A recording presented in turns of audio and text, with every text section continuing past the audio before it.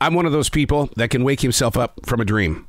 I can be really far, far, far away, and all of a sudden I realize this isn't right. It doesn't look right, and I'll wake up.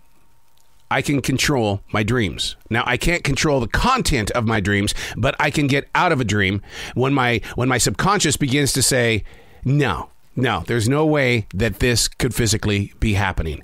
And then the problem is that how do you get back to sleep? Well, that's where I rely on meditation. Yoga Nidra is my meditation, Nidra. And so therefore, I rely on that to, okay, you're safe. Everything's cool. Yes, you were in a dream. Okay, now let's slowly breathe. Bring it in. Bring it out. Look for the moving pictures. Clear the mind. Allow yourself to feel what is moving through you slowly. Kind of weird, huh? Kind of weird.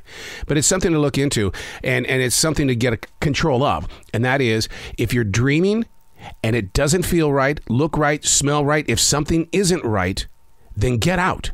Get out, because it's going to poison the hours when you are awake.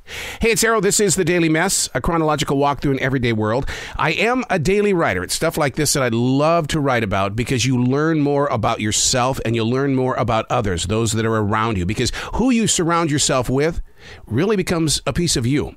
And that's the thing about it. We all begin to walk the same walk. This is The Daily Mess. The task has always been to keep the beast unmasked. The inner monsters that often take over your directions and ambitions. Now, the idea of being controlled by these things that other people can't see seems a little insane, doesn't it? Until you open conversations with other people who are struggling with their own beasts. You can see it. Look in their eyes. But most of the time we don't. What we do is we go, uh-oh, I'm going this way. But you saw their beast. I know. But I'm going this way. I don't have time to deal with someone else's down. Wow. And you wonder why we are the way that we are. The voices that we can only hear can embarrass us in public. How many times have you answered your beast and someone goes, what'd you say? Oh, nothing. I'm okay. But the beast got a reaction out of you. I write about them to call them out. I've never been a fan of being awake at 4 a.m, but I'll tell you what, those beasts, they're going knock, knock, knock. Hey, guess what? It's me. Just know in your soul that you have complete control. Let no voice in the middle of the night have reason to wake you from a dream, unless that dream just doesn't fit well into your story. And you know what I'm talking about? Those dreams where you go, what? How is this even possible? I even wake myself up during those dreams where I can fly. Or I can write incredible music. It's like, no. I know me more than that and better than that. No, that's just not it. I got to wake up.